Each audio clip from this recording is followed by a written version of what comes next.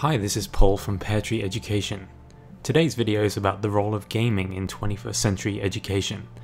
Any of you that have seen my other videos about student-centered learning and technology won't be surprised by my views on gaming in education.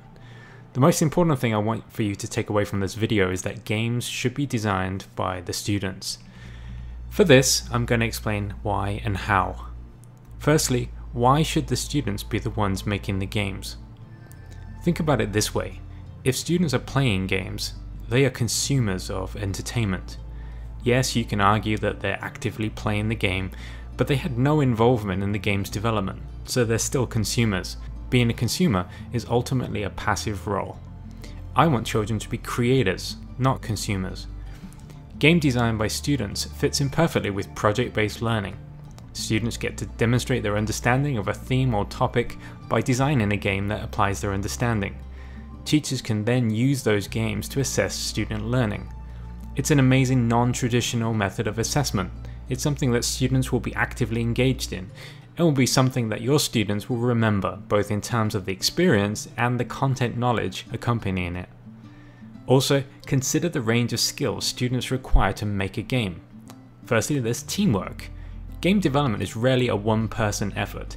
It's very challenging in terms of the range of skills required and the amount of work involved. By sharing the responsibilities through roles, game development is much easier and more achievable.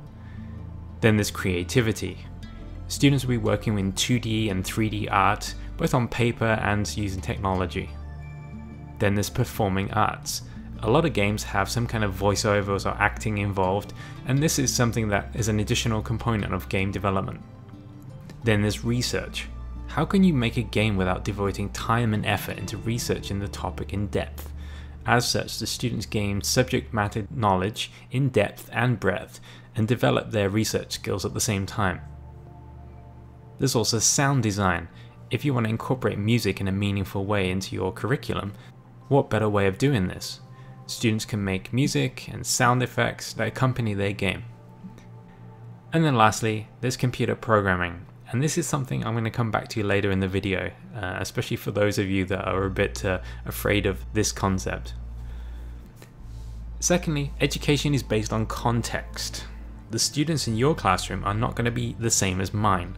They'll vary in different ways, such as cultural background, socioeconomic status, i.e. their social class, the student's existing education, the teacher's teaching approach, whether you have separate subjects or a theme-based approach, i.e. where subjects are blended together. Then there's gender. Your students may be in a co-ed school, or boys only or girls only. Then there's the classroom setting. Your classroom is not going to be the same as my classroom. And the same thing applies to access to technology. We all have different technology, whether it be Apple products or PC products or Android-based products, and that will determine how we can use technology in our classrooms. So it's really difficult to design a one-size-fits-all commercial game that can fit all of these different needs and be sold to all teachers and classrooms in an equal way. So therefore, as an educator, it's difficult to find a game that you consider suitable for your classroom. Besides that, consider that the average game is designed by men for boys.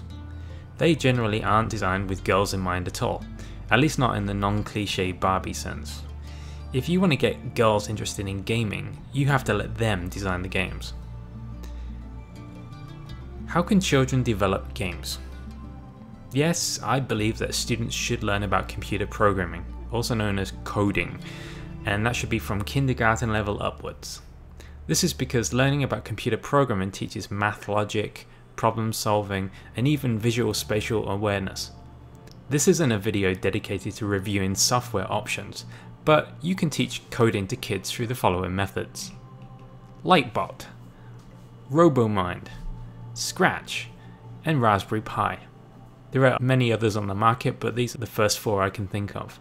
However, let's be honest, it would take many years for a child to develop the necessary skills to program a sophisticated game from scratch.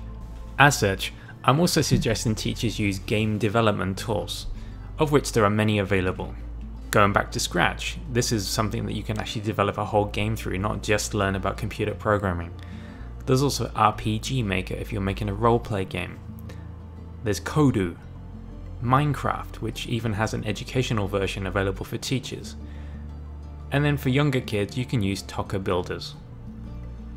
More sophisticated games can be made using Unreal Engine, which at the moment of this video is version 4, and there's also Yo-Yo Game Maker. Overall, I know that teachers will feel intimidated by the prospect of game design and computer programming taking place in their classrooms. Bear in mind that I'm not talking about teachers being game designers. Teachers are there to mentor their students through the challenges of game design. Those things such as collaboration, communication, research, perseverance, and so on. These are skills that you use throughout your class, and it's not something unique to game design. So it's something I feel that all teachers are capable of mentoring their students with. And also bear in mind that computer programming at an elementary age is mostly focused around logic and problem solving, which all teachers should be capable of. That's about all for today's video. If you enjoyed it, please click the like button below, and if you'd like to see more upcoming videos about 21st century education, please click the subscribe button. Thanks again, and see you all soon.